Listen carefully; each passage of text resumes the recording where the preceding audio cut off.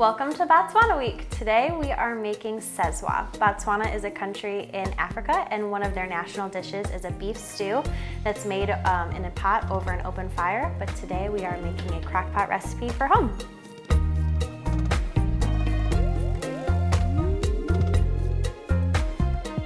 So the basis of Seswaa is the beef. So here I have a 2-pound shoulder roast that I have, and that's what we're gonna cube into cubes and we're gonna put it in the crock pot. So you can use a shoulder roast if you want. A lot of times in Botswana, they actually use beef that is on the bone, but here I found it was a little bit easier to take something that was off of the bone. So we're gonna cut this into cubes. I went and asked my butcher, you can use any type of beef that's good for a slow roast. So you can also use chuck roast or something along those lines, but my butcher actually recommended the shoulder roast, which is also known as an English roast. So that's what we're gonna be making the Seswaa with today. So normally in Botswana, Seswaa is made just with 3 ingredients. It's made with beef, water, and onions. And normally it's cooked over an open flame in a big 3-legged pot. And what they do is they take those 3 ingredients, they put them in the pot and they roast them over the flame for quite a long time, maybe like 6 hours or so. Instead of cooking this over an open flame, what we're doing today is putting it in a crock pot. So that way you can kind of throw this right into your crock pot before you leave for work in the morning, turn it on, and it'll be ready for a nice hot dinner when you get home, which will be really wonderful.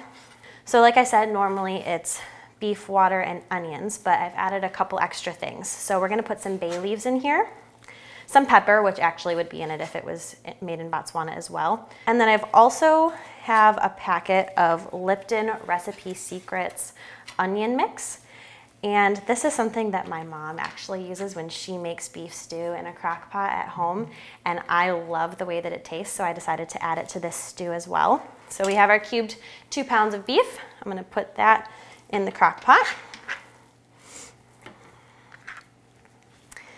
I've peeled and quartered an onion here, so I just peeled all of the skin off of the onion and chopped it into quarters. I'm gonna put that in the crock pot.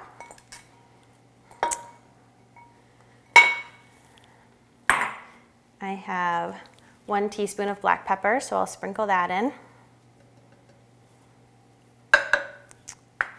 5 bay leaves.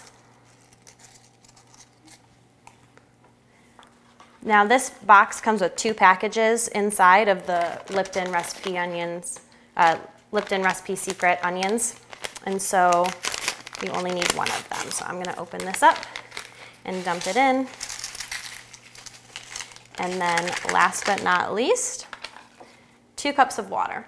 Now you're gonna want enough water to give just barely covering the beef in here. So I'm gonna kind of spread this around and it should be enough to cover the ingredients that are in here. If you need to add a little bit more, you can.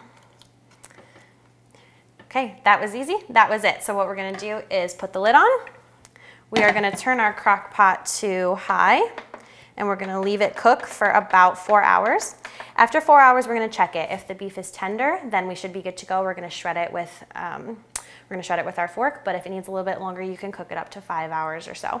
So I'm gonna start it with 4 here, and we'll come back and check it in a little bit. So Botswana is a country in the southern part of Africa, and in 1976, when they were developing their currency and naming it, they decided to name the currency Pula. And that's because at the time, in 1976, there was not a lot of rain in Botswana, and so it was really scarce and it was valued just as much as money would be valued. So they decided to name them the same thing.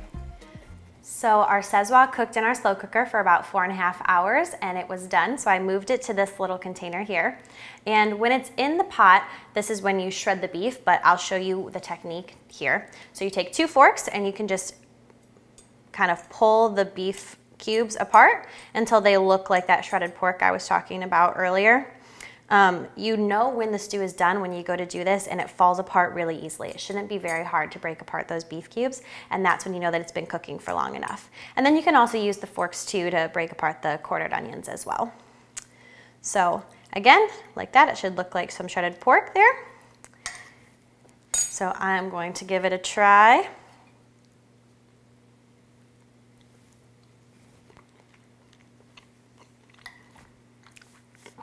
I love it. It reminds me of that beef stew that my mom has made for my whole life, one of my favorite meals that she makes at home. And the taste of it is delicious. Again, if you want to hearty it up a little bit more, you can put some carrots or some potatoes in it or something like that. And then also, if you're looking for something else to pair with the beef stew, next week on my YouTube channel, we're going to be making pap, which is another recipe from Botswana that goes really well with this beef stew. So don't forget to check back next week for that. And if you want the recipe for this beef stew, go to my website, www.forandfork.com, and you can check it out.